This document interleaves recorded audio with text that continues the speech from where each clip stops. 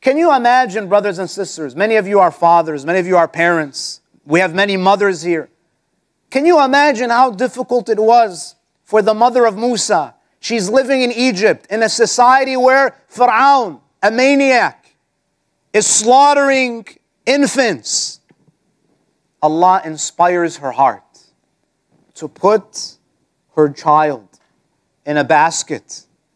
And where? Take him to the fire station? Put him in the Nile. Allahu Akbar. Put him in the river. Your heart breaks if you see your child trip. She puts her baby in the Nile and the waves take him. And where does he end up? The basket goes to the shore of Fir'aun. What does Allah say about the emotional state of the mother of Musa? وَأَصْبَحَ فُؤَادُ أُمِّ مُوسَى فَارِغًا. Allah says the heart of the mother of Musa felt empty. Have you felt emptiness in your life? Have you ever faced something in your life where you feel empty? Does Allah subhanahu wa ta'ala rebuke her for this void that she feels? For this emptiness that she feels? Allah doesn't. Allah subhanahu wa ta'ala is so kind, so compassionate. What does He do? He consoles her.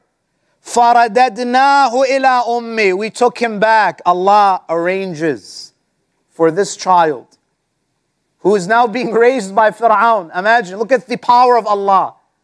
Fir'aun wants to kill this prophesied child.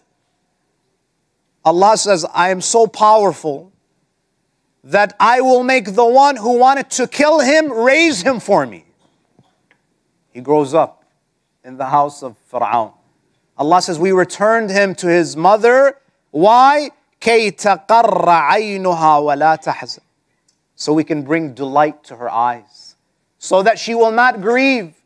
Does Allah reveal to the mother of Musa, be patient, have iman? He doesn't. Allah consoles her. Do we console people who are suffering emotionally in our communities? We don't. We judge them. We label them as people of weak faith, that you must be doing haram, you must be a sinner. That's why your life is in shambles.